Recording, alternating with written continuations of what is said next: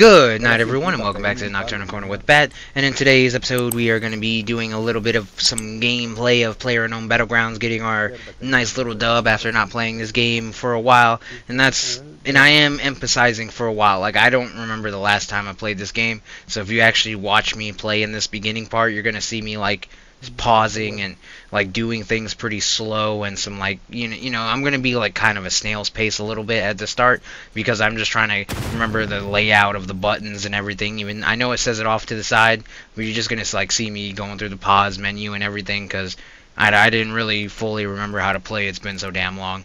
But even though I haven't played it so long, you're gonna see there's gonna be a pretty good dub in this video, guys.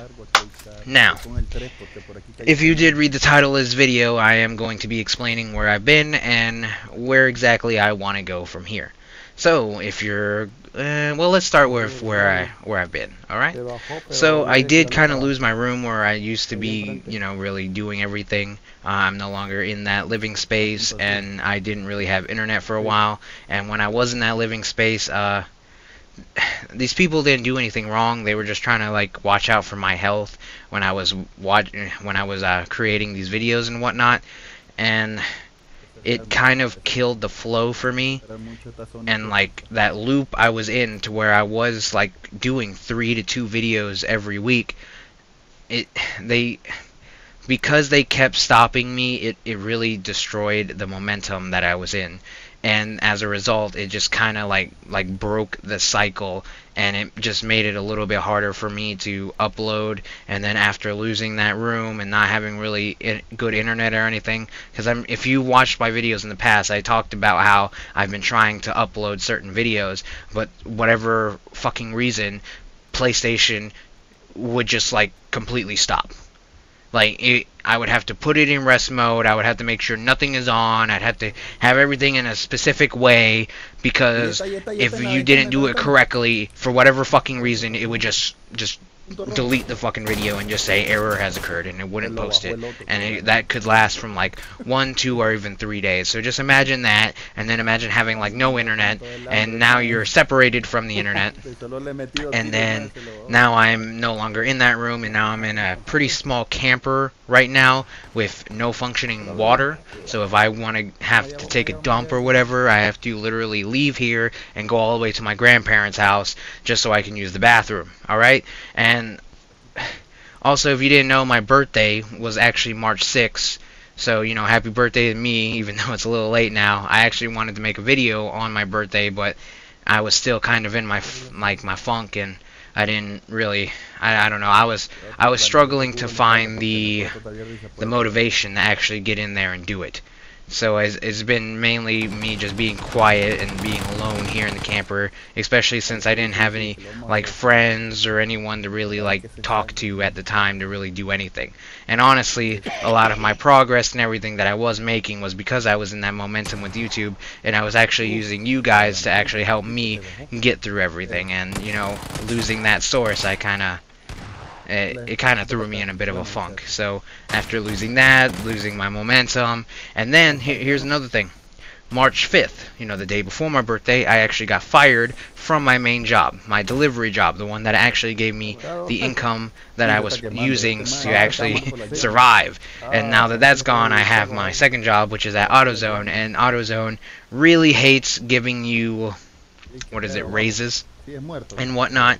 Like, if you even spend like a year there, you'll get like 10 cents or whatever the hell, and it's just ridiculous.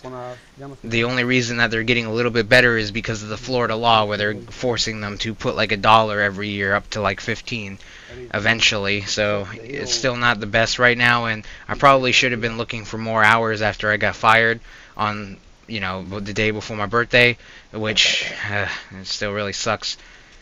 Oh man.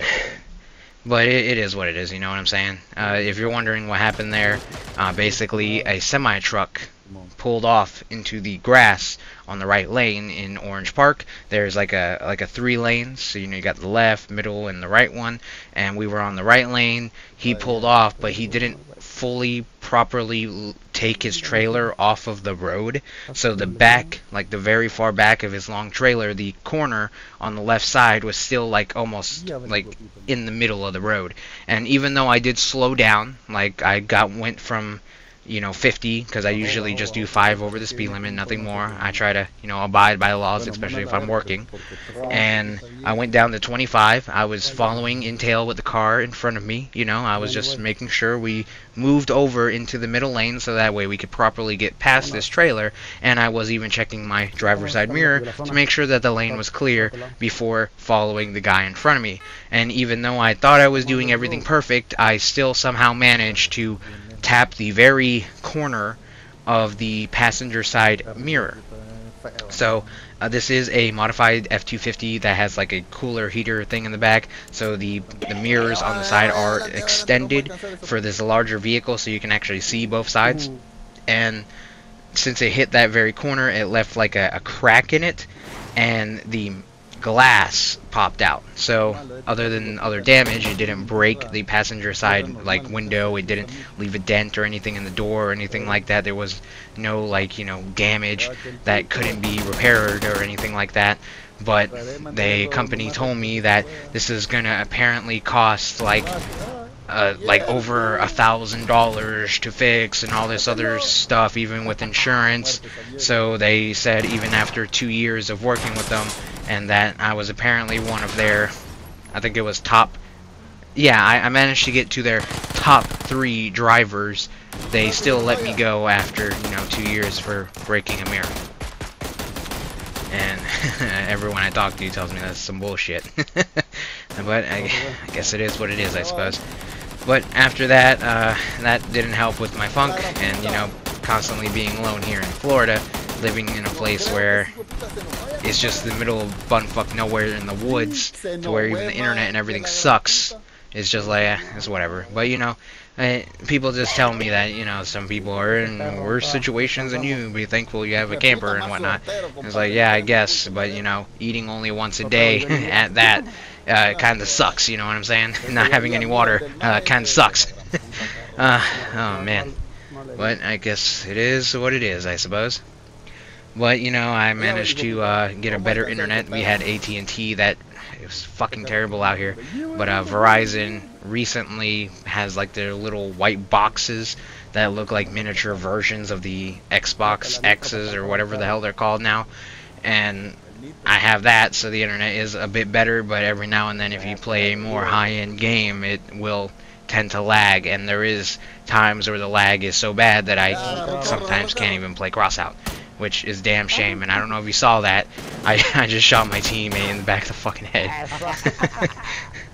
But and that reminds me of like when we used to play Rainbow Six Siege, and every time you tried to shoot that damn camera that was outside, your teammate would always run in front of you, just one shot. And that one shot always hit your teammate in the head, and then their buddy would go and kill you because he thought you did it on purpose. I guess they never watched kill cams. But so there's been a few things. It's been more than just that and whatnot, but I'm sure it's just a bunch of BS and whatnot. I'm just like trying to explain myself that I've been just absent, and maybe it's just my fault for being in that state of mind and whatnot. So, but here I am again. I just posted that video yesterday, and I did say that I would explain where I've been, and I thought I would also add in where I'd like to go from here. So another thing that I've been doing, and what I've been doing to break out of this funk, is I kind of just started going into my passions. I started thinking like, what exactly do I want to do, and should I really just push to being a pilot?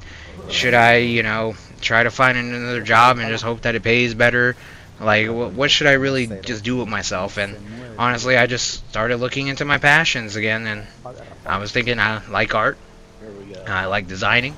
One of the things I did was in like Future Business Leaders of America in high school, and I used to really enjoy just doing like the designing courses, getting Photoshop, Adobe, and whatnot certified, and that was pretty neat in my opinion.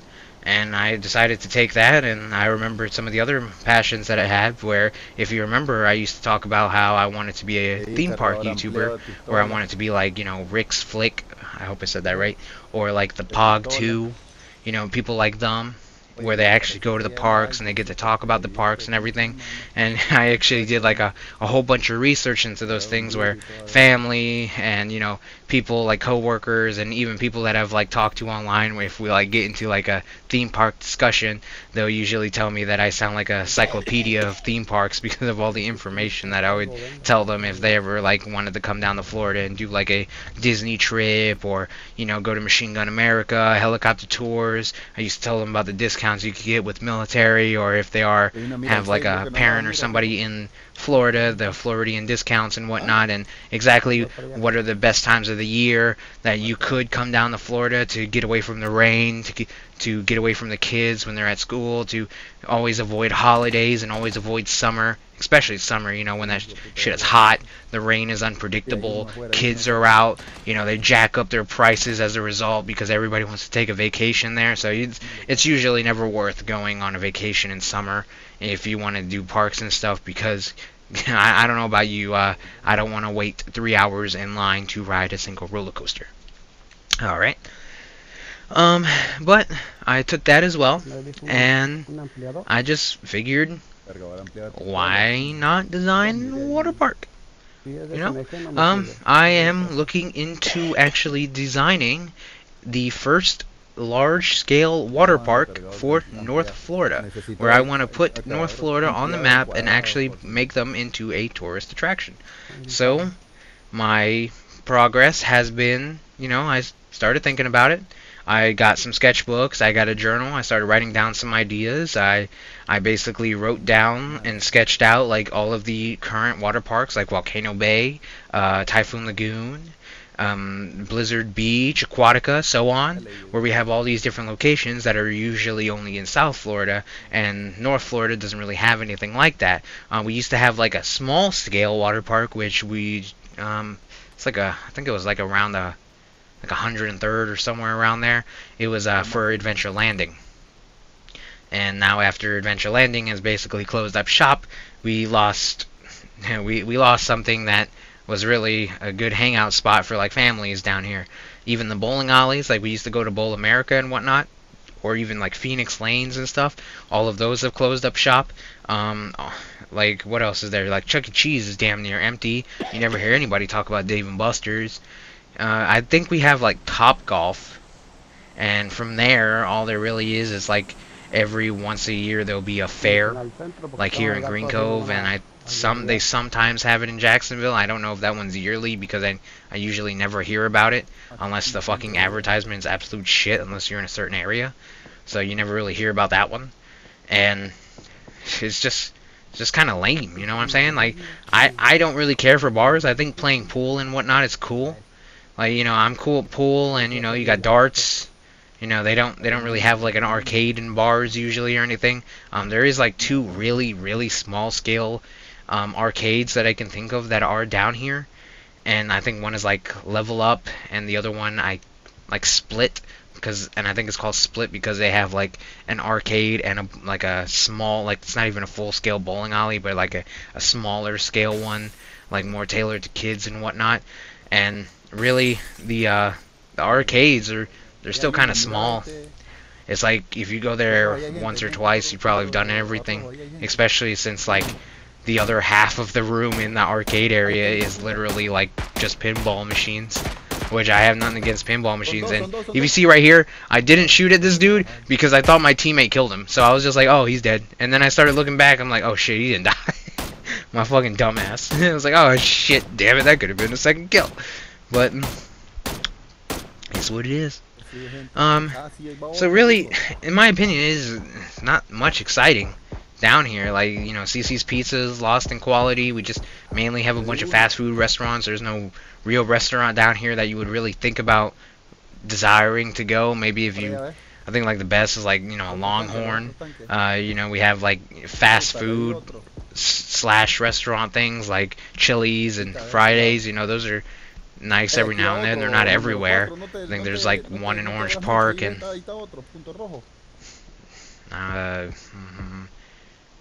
Fleming Island. Yeah. I think we got like a Ruby Tuesdays in Fleming Island. And I think a Chili's. So it's not everywhere. You know what I'm saying? So it's like I don't know. There's nothing like even the malls. Like we do have the Orange Park Mall still here, but it's kind of a small mall, to be honest. Like the outlets that you would find in Orlando are so much bigger and have like better variety of things and like like even like attractions down there. You know what I'm saying? We don't really have that up here. What we do have up here is a bunch of churches. I mean, I guess if you like going to church, you got a huge ass selection. You got that.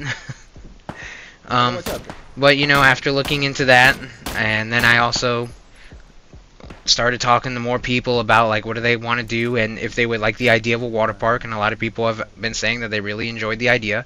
I started to watch videos on business, and I started watching documentaries on Disney and Universal and how they came up to be, and then from there I started writing all that notes down, and then I started, you know, like I said, I sketched out the water parks. I started writing down everything that they had and where their locations are, and then I started diving into like the different types of water slides, the different types of, you know, water rides, and how it is more family oriented. Because originally I was thinking, what if I did a theme park, you know, and I just thought I would design something that'd be pretty cool with a theme park. And then I wanted to also combine this passion with, you know, the military, because I always loved the military. And one of the things that really brought me to this idea is two other things actually, and it's actually from you guys, where some of you left comments like, man, I hope you make it and you go big and everything, you deserve it and all that.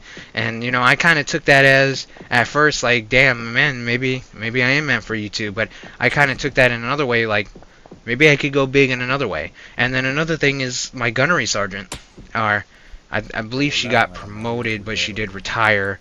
I'm not sure which rank she was now, because she went through an E8. I think she went to Master Sergeant too. I don't think she did First Sergeant, if I remember correctly. She went, yeah, I do think she went to Master Sergeant. So congratulations to her on her promotion. If you ever see this, Gunnery Sergeant Mosley, or sorry, my apologies, Master Sergeant Mosley, I do miss y'all. I miss y'all, man. I miss the Marine Corps, man. I miss Japan. Japan was excellent. You know, if you've never been to Okinawa, it's such a nice place. The people are really nice. You know, it's probably one of the best times of my life, being in the Marines in Japan. And that's a memory that I wish I could share more with more people, because that is something that a lot of people won't be able to experience in their lifetime. And I guess in a way I am fortunate about that. But one of the things she told me before I went out is that I will always be a Marine, despite how I feel and how, because of the way I went out, I always never felt like I was really a Marine.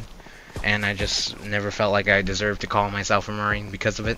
And I didn't do anything bad. They always used to tell me I was one of the hardest workers. I've actually had not sergeants, but officers stop me, like when I'm walking to the clinic, to just tell me that they've heard about me, and that they've heard a lot of really good things about me, and that I should be proud of the progress and everything that I've made. And it's just really kind of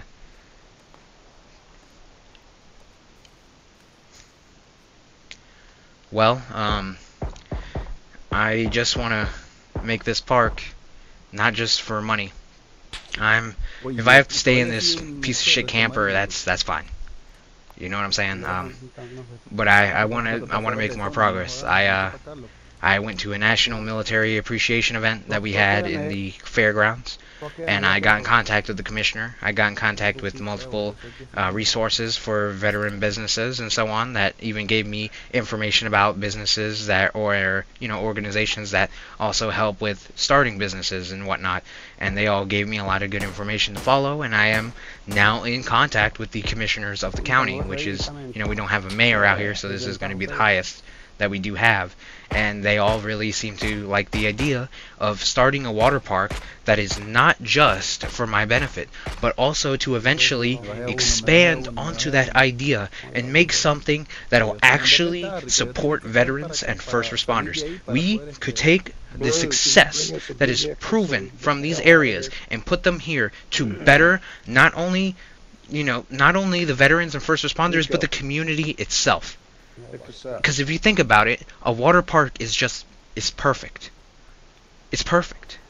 And the reason I say that it's perfect is because it's so much cheaper than a theme park. Where if you think about roller coasters and these huge designer lands, like, the Harry Potter area and the the Star Wars area and whatnot, which were like a billions of dollars and whatnot, we could start a water park for way less than that. Just $50 million, and that's a lot, especially for me. You know, I'm saying this as some broke dude who's never actually even seen $10,000 in my life. But think of that compared to a regular theme park, where it's going to be hundreds to billions of dollars to produce and harder to maintenance and everything. A water park will be a great start. A fantastic start, and we could do something with that that'll still make it military themed, and eventually be able to expand on that. And what I really love about water parks is that they are more family oriented, and for a general, like a better general damn, I forgot how to say it, demographic. And the reason I say that is because if you really think about it, they have passive attractions and they have active attractions, where the active is going to be like the slides, you know, waiting in line. You're going to have like the different types of tube slides, the racing slides, you know, like I'm saying the names wrong. I actually have like all of these rides and things, but I'm just kind of like just talking. Well, we could do all of this and have all of these different attractions that'll be for everyone. It'll basically bring families together. Because if you think about it, with all the bullshit that's happening in the United States, the idea of fun is colorblind. Doesn't matter where you're from. Doesn't matter who you are. Doesn't matter what color you are or what age you are. A water park will have something for you. If you want to spend time with your grandma, take a tour on the lazy river. If you want to know that if that's too exciting for her, you got the cabanas. You could relax, lay down, have a drink. If you want to do stuff with your kids, there's the play areas. There's the different types of water slides that'll be for any type of person, even thrill seekers, if so be. And then putting an attraction down here, it wouldn't just put North Florida on the map with the rest of the tourist state. It'll bring more jobs out here. Because think about it. When you have such a large structure, you are benefiting so many people when it comes to jobs and opportunities. Because a theme park has so much to offer. From architects, artists, to retail, different management positions, or even so be it, you know, you have mechanics, engineers. Hell, there's always a clinic by, so you could be a nurse and gain some experience from this park. And I've already got in contact with IPA and WWA, and I am planning on going to the expos in November in Orlando, and hopefully the one in Las Vegas. It's going to be a challenge to try to get to the one in Las Vegas for the WWA, so I could take their 40+ classes and find more suppliers, manufacturers, and even possible investors in the future. But hopefully we can make this an achievement. If I have to stay out here, that's fine. I don't really care to be rich. I'm used to being, you know, in the poorer side of things. And it is a struggle and whatnot, but if I'm going to go out, I don't really have friends or a whole lot of family or anything to, you know, where's the money going to go? Back to the government? Is it just going to go in the dirt? You know what I'm saying? I want to build a legacy that'll be about being a hero. The whole reason why I joined the Marine Corps in the first place. I want to do something for my country. I want to do something for my countrymen. I want to do something for the Marine Corps. And not just them, but all the other veterans and first responders that we have in this place. So I hope one day I can show my success, and we can build the passage of heroes. If I die anytime, I want this to be my legacy. That there is going to be something in America that is going to benefit my community, my city, my family, and my country.